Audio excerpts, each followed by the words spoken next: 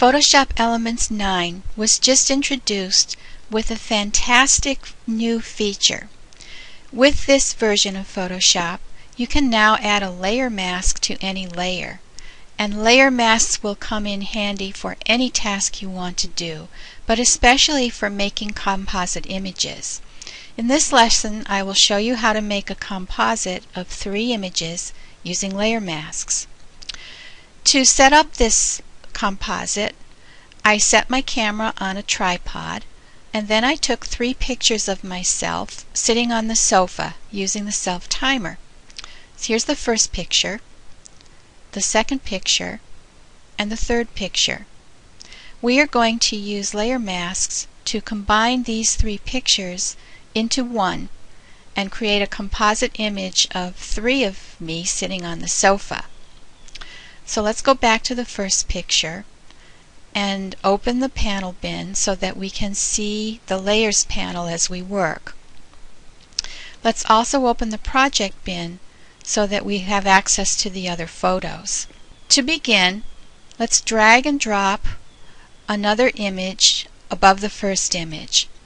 And this is the image of me sitting to the left of the sofa. Notice how the second image appears on a layer above the background layer and completely covers the background layer. Let's add a layer mask to this layer. At the bottom of the layers panel, there's now a new icon to add a layer mask. And when you add a layer mask to a layer, a white square will appear to the right of the layer thumbnail in that layer.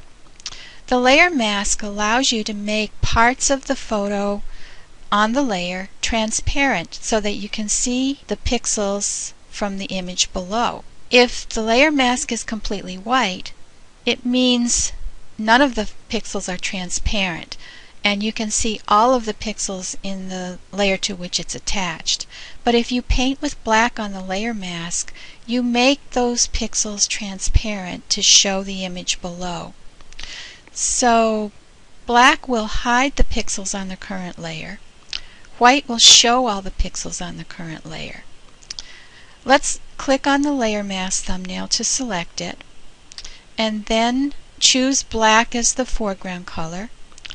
Choose a large soft round paintbrush, and in your photo just paint over the center of the image to reveal the image of me from the photo below. Let's now add the third Karen to the image. Click and drag from the project bin above the second layer, and notice that the new image we've added now is completely hiding the 2 images below. Click to add the layer mask to that layer. Click to select the layer mask, and now with black as the foreground color, choose a large soft round paintbrush and set the opacity to 100%. Now click and paint over the parts of the image that you want to reveal. Let me explain that because this image was taken in the same location with a fixed camera, that the background for all of these images of me is exactly the same. So it makes it easier to show and reveal the image below because parts of the background will be exactly the same.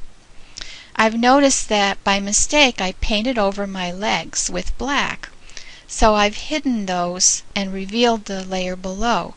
To recover that, I can switch the foreground color to white and paint with white to show all the pixels on the current layer.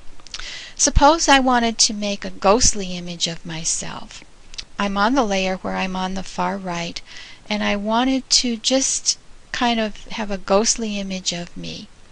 Let's paint with black and lower the opacity to 36%. Now as I'm painting with black, you notice that that part of the image is becoming transparent and you can see some of the background behind me. So that when you paint with shades of gray on the layer mask, it reduces the opacity of the layer that you're on. A good thing about a layer mask is that it is separate from the image to which it's attached. It makes for non-destructive editing because you are not actually changing any of the pixels in the picture. You are just changing the opacity by using the layer mask. If I deleted or disabled this layer mask, I can disable the layer mask by pressing Shift and clicking on the layer mask. It goes back to the original photo and shows what the original photo looks like. If I then press Shift and click again, I get back the changes that I've made.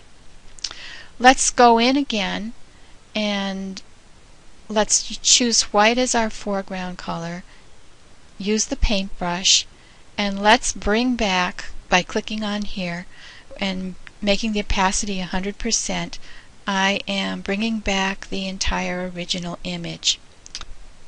So using layer masks, we were able to easily combine 3 images into one to create a composite image.